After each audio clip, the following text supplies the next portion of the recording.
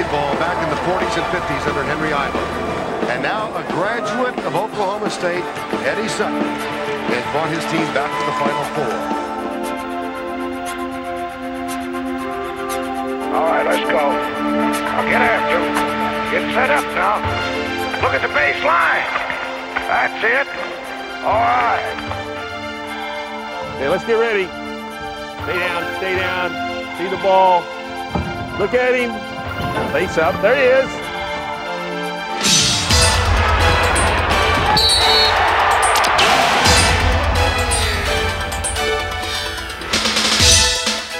The Eddie Sutton Show, brought to you by Farm Fresh. Set your training table with the good things from Farm Fresh. By Coca-Cola and your local Coca-Cola bottler. Always a Cowboy, always Coca-Cola.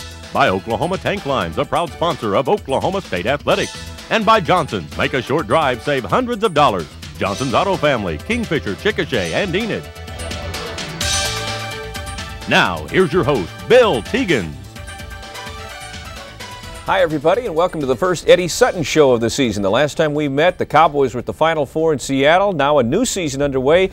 Coach, the Cowboys off to a 3-1 start. Good to see you again. And what do you think of the 3-1 start? Well, we'd like to be 4-0, but I think we probably won the games we should have won, and we lost the one we probably should have lost.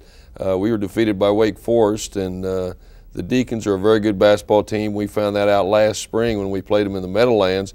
But we had a few more soldiers then than we do at the present time, and we played them in the Grade 8 Festival up in Detroit, and they beat us. But we beat St. Mary's. We defeated a very good Arizona State ball club, and you were over in Hawaii. You and Tom were over there having a good time and cheering our football team on to a victory over the Rainbows. And then in our most recent game, we defeated the University of Texas at Arlington. But the team is making progress. You know, when you lose 4 quality players like we lost in Big Country and Randy Rutherford, Scott Pierce, Terry Collins, and then I think our program got a severe jolt during the summer when John Nelson, our fine sophomore center, decided to not return. And then Martin Lewis, our probably one of our 2 top recruits, he was drafted in the NBA, and so all of a sudden we're playing with a lot of new players.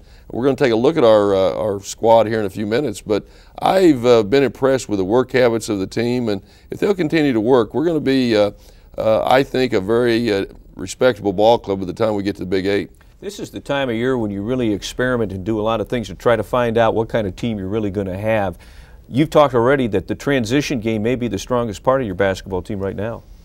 I think when we're able to run off our defense or off missed shots by the opponents, we do have some greyhounds. We have a lot of quickness up and down the lineup, and they do like to run. I think the biggest problem we've had thus far is the fact we only have 9 scholarship players, and it makes for difficulty in having good competition in our practice sessions. And of course, you need that in order for your team to improve and get better. But I think the other thing that probably is going to hurt us down the line is our lack of depth maybe up front. We've got good perimeter players, and I think enough depth there if we all stay healthy, but we are a little thin up front. Well, it's been a great start so far. The Cowboys are 3-1, and we're going to meet the new Cowboys and some of the returnees when we come back on the Eddie Sutton Show. Welcome back to the Eddie Sutton Show. The Cowboys off to a 3-1 start. This is our first program of the year. Coach, you have 3 guys who are going to be main guys back from that Final Four team to lead your squad this year. Well, we have 3 young men, starting with Andre Owens, our point guard. He's out of South Bend, Indiana, one of our 2 seniors on our squad. Very, very good defender, good leader, good perimeter shooter, but very good at penetrating and pitching the ball to open people when he forces a help situation. Good defensive steal there by Andre. And I think he's probably considered the 2nd best point guard in the Big 8 behind Jacques Vaughn from Kansas. And Jason Scare, another young man. Well, Jason Scare came to us. He's a sophomore. He originally, I think, was from Deer Park, Texas, which is a suburb of Houston, and now his parents have moved to Pasadena. But 6'6", 6'7" player who is very good, and there you get a shot at Keani Roberts, a junior, and a young man that probably is as good as an athlete as we have in the Big 8. Well, Keontae, when he goes to the hoop, it's hard to stop him, isn't it? It is hard to stop him. He's very, very strong in his upper body. And if he can continue to improve on his shooting, he's got a chance to play basketball beyond the college level, because he is an outstanding athlete and has good basketball skills.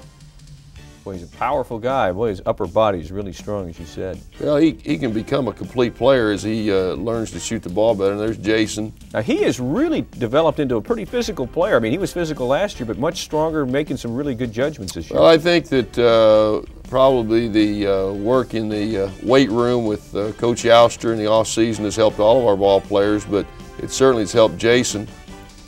Jason is our top student, too. Going into finals next week, I think he's got a straight 4-point. That's great. And in his first year as a freshman, I think he was 3.9. So he's what you would look for in a student athlete, I guess, when you go recruiting. Plays the piano, too. He's a pianist. Great pianist. Yeah, his mom and daddy raised him very well. There's Adrian Peterson, who just hit that layup. One of the new guys, a freshman out of Arkansas. Freshman that doesn't play like a freshman. He didn't play as well in our last game with the University of Texas at Arlington, but up to that point he was leading our team in scoring. Plays with a lot of confidence, has a lot of poise for a youngster.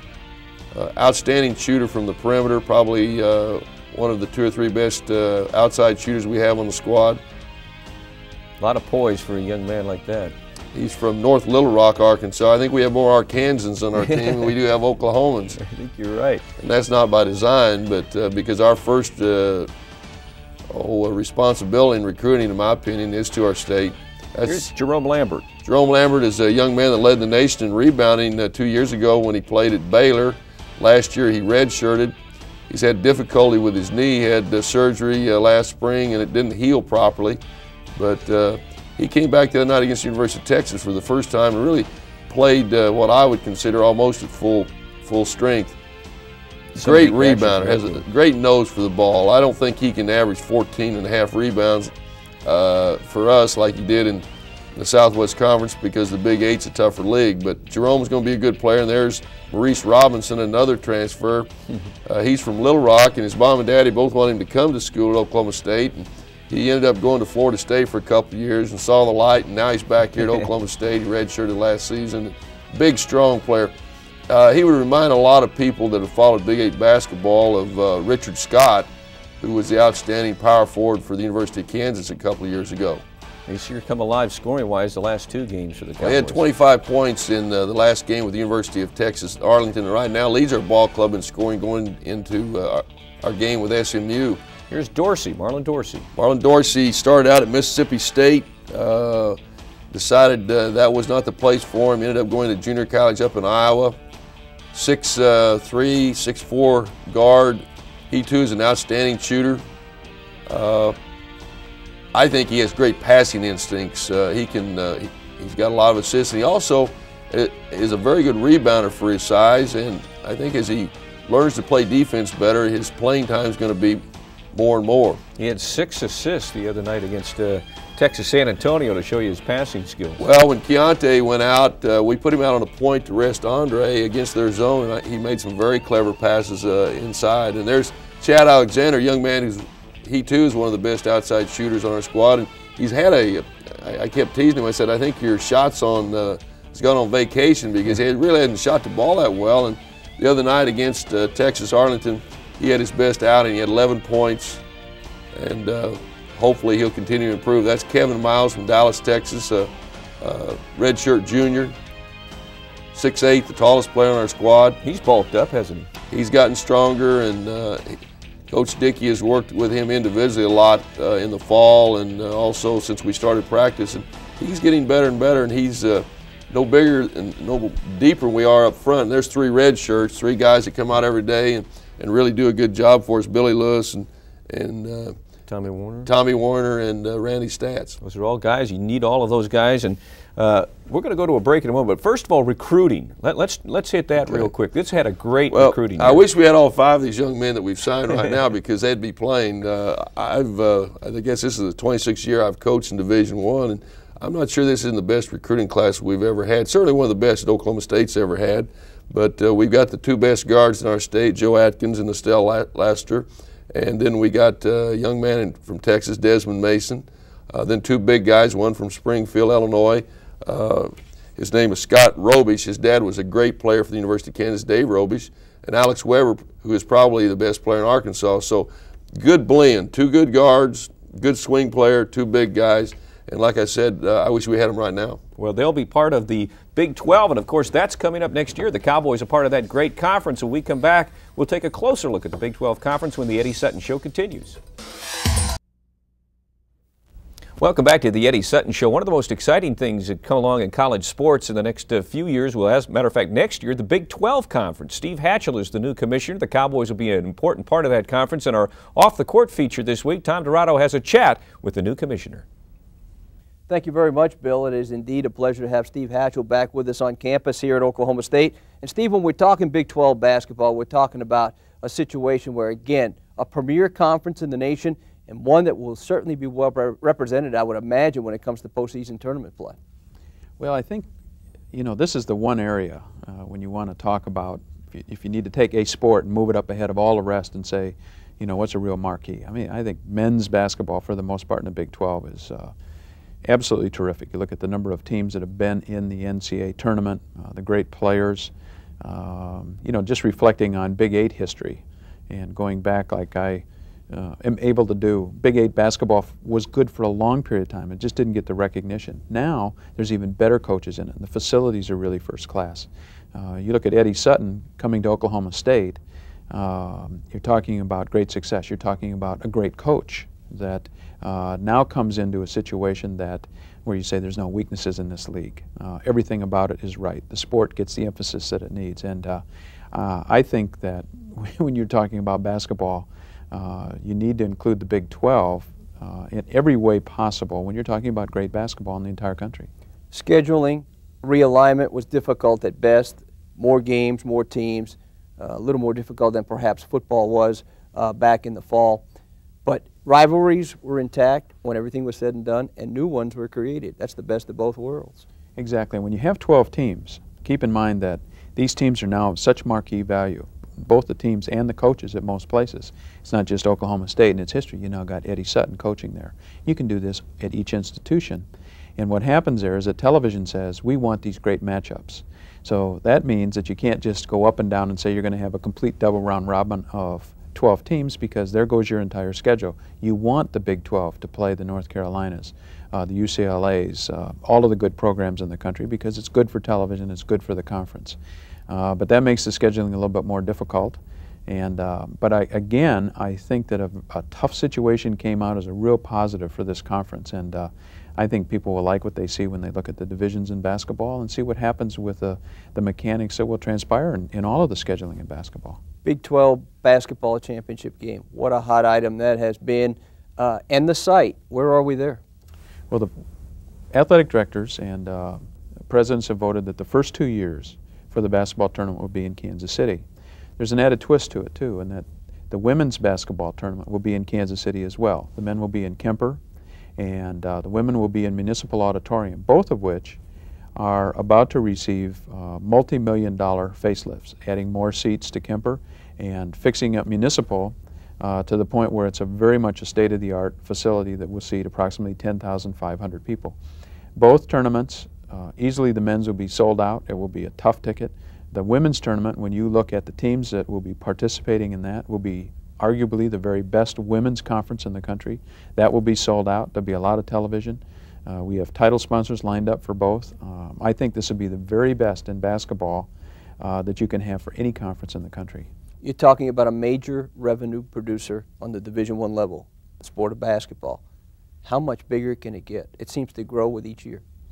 I'm not sure we know what that boundary is. I think that the NCAA has done a marvelous job with the tournament. I see that expanding and growing in its point of emphasis. The sport of basketball, Tom, is just, it's exploding in terms of its popularity. Women's basketball is growing in leaps and bounds, not only in participants, but in the skill of the players and in the backing and the following of the fans. I don't know that we know an end point yet. I don't know that we've reached that. And that's the fun part of it, is that the promise of the future is unknown, but it's an exciting future and one that I think we can all anticipate with a lot of excitement. good to see you. We appreciate you joining us here on the Eddie Sutton Show. Steve Hatchell, the Big 12 Commissioner. Now we'll throw it back to the studio and Bill and Eddie. You know, Bill, I've known Steve Hatchell for a long time, and we are really fortunate to get him as our new commissioner. I think Carl James has done a great job in the Big 8, and of course Steve has been the commissioner of the Southwest Conference the last few years, but he has a tremendous background, and I think that he'll lead us, the Big 12. And I've made this comment several times. I think the Big 12, in a very short period of time, is going to be considered the top league in America. Not maybe in men's basketball. It's going to be one of the best.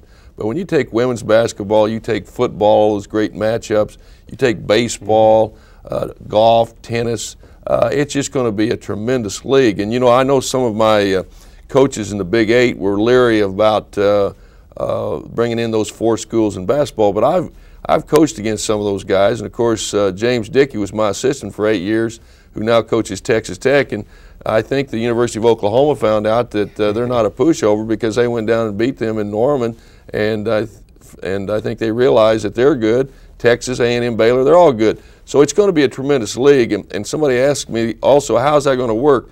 Well, there's going to be 2 divisions, and we will play round robin with the University of Oklahoma, Texas, Texas A&M, Baylor, and Texas Tech, and then we will play the other 6 schools one time. The only disappointment there is the University of Kansas. We won't get them twice every year because that's been such a great rivalry.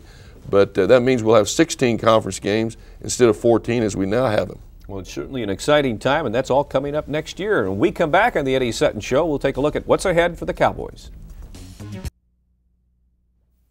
Welcome back to the Eddie Sutton Show. Up next for the Cowboys, the Mustangs of SMU. You're not on the road a lot this year, Coach, but this time you're in Dallas.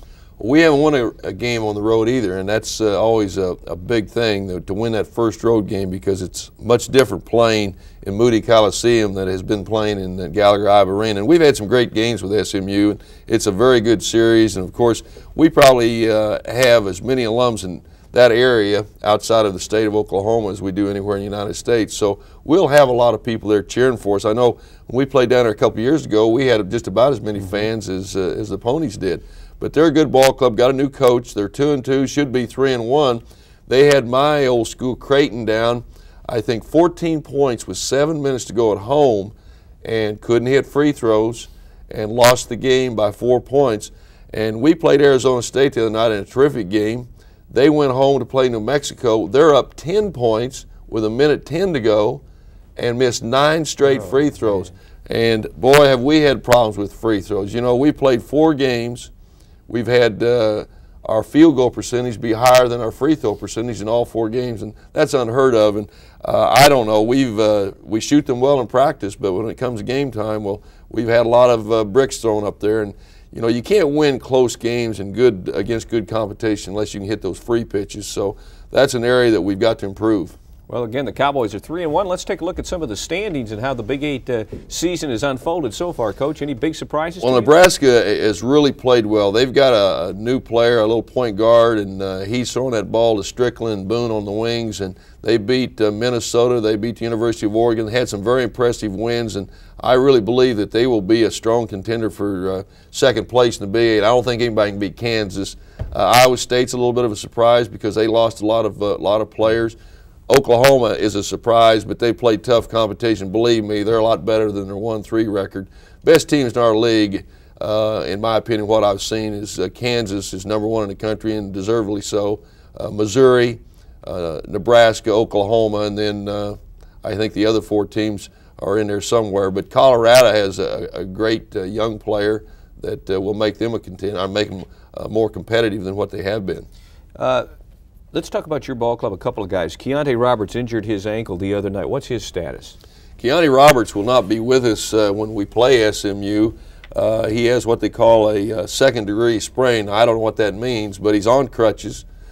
We hope to have him back by the time we play Michigan State a week from Monday. And at the time he hurt it in the game, we didn't think it was that serious, but it certainly turned out to be, and we're going to miss him because he's one of our top players. Of course, we've got the addition of R.W. McQuarters coming in. He had such a great football season, and he got back from Hawaii, and I think he had a little bit of the jet lag, plus he really got beat up a little bit this year. So we let him off this last week, but he's going to be joining us, and he'll be a welcome addition. What's he add to the ball club? Well, I think he adds just a quality basketball player. Last year, we felt like he was the best player coming out of Oklahoma high school basketball. Nate Harris, his high school coach, told me, he said, "You've had a lot of great guards, but this guy's going to surprise you." He's a fierce competitor, and he'll give us some backup help, I think, at the point guard position where we can rest Andre Owens. Well, that's great. We all look forward to seeing him. And again, the Cowboys taking on SMU. That's coming up on Saturday, then some time off for finals, and then they get right into the schedule. Coach, good to see you again. For Coach Sutton, I'm Bill Teegins. See you next week on the Eddie Sutton Show.